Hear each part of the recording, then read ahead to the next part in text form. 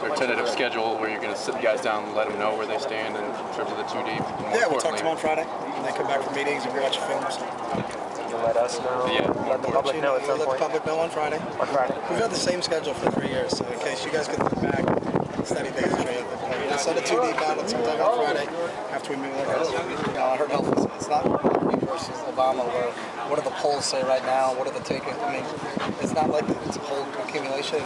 And we'll sit down at each position with the coordinators and kind of see where do you guys see this and how do I see it, and come to a conclusion, and then it'll be done on Friday, and that's always been the plan. That's where it's going to be. Would you envision going into the season with an or situation on the depth chart at quarterback? I'm going to play 27 guys. 27 guys. I'm going to name 27 guys. On this, we're going to do what we've done every year.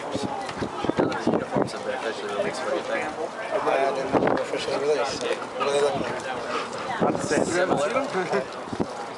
were cool before, they're cool now. So. You mentioned that players being involved and how that's a cool element of it. Were there specific players that you know of involved in this? There was this round? 15 to 20. I don't know the exact final grouping of where it was, but I purposely stay out of it. That's not. I mean, that's their deal, and they do a great job. And the fact that they get to work with people like Todd Van Horn and Tinker Hatfield, it's a pretty neat process for those guys to go through. And it's great for those guys to go through. So they enjoyed it. They had a lot of fun with it. So that's what it is. Which one's been your favorite so far? Wherever we win it. I don't care about anything else. So 34 times I've liked them, 6 times I haven't liked them.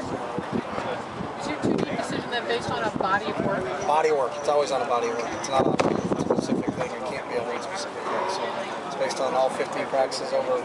We had an opportunity to be with the last spring, the 22 practices that we've had an opportunity to be with now.